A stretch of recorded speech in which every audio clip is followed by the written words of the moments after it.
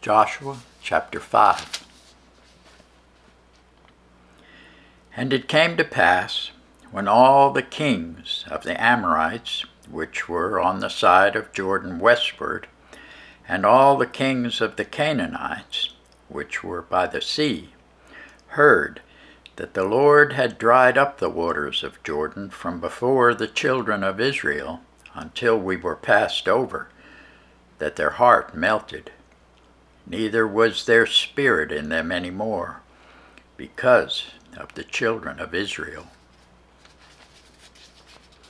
At that time the Lord said unto Joshua, Make thee sharp knives, and circumcise again the children of Israel the second time. Joshua made him sharp knives, and circumcised the children of Israel at the hill of the foreskins. And this is the cause why Joshua did circumcise. All the people that came out of Egypt, that were males, even all the men of war, died in the wilderness by the way, after they came out of Egypt. Now all the people that came out were circumcised, but all the people that were born in the wilderness, by the way, as they came forth out of Egypt, them they had not circumcised. For the children of Israel walked 40 years in the wilderness, till all the people that were men of war which came out of Egypt were consumed, because they obeyed not the voice of the Lord, unto whom the Lord sware that he would not shew them the land, which the Lord sware unto their fathers that he would give us, a land that floweth with milk and honey. And their children, whom he raised up in their stead, them Joshua circumcised, for they were uncircumcised, because they had not circumcised them by the way.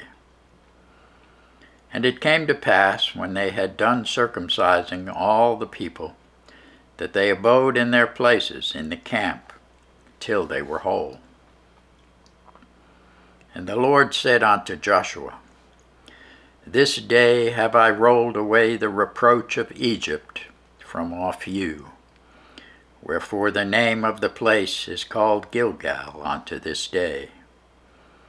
And the children of Israel encamped in Gilgal, and kept the Passover on the 14th day of the month at even in the plains of Jericho.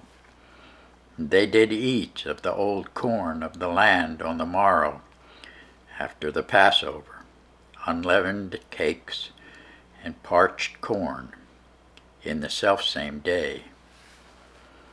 And the manna ceased on the morrow, after they had eaten of the old corn of the land.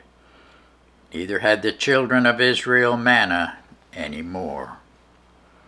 But they did eat of the fruit of the land of Canaan that year.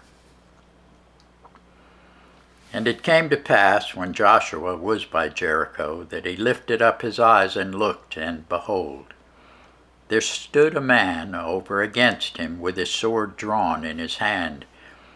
And Joshua went unto him, and said unto him, Art thou for us, or for our adversaries? And he said, Nay, but as captain of the host of the Lord am I now come. And Joshua fell on his face to the earth, and did worship, and said unto him, What saith my Lord unto his servant? And the captain of the Lord's host said unto Joshua, Loose thy shoe from off thy foot, for the place whereon thou standest is holy. And Joshua did so. Thanks be to God for his word.